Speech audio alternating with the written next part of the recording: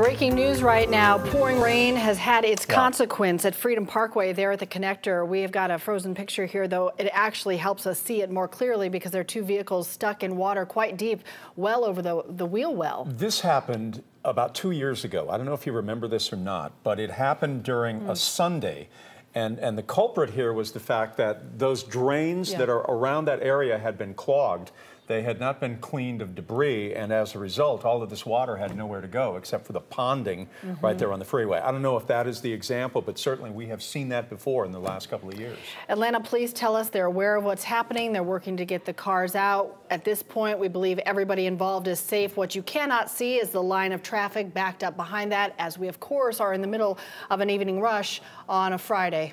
What a mess. Yeah, so again, this is at Freedom Parkway at the connector. We'll keep monitoring this. We have a crew on the way. We'll update you on the flooding there on Highway 85.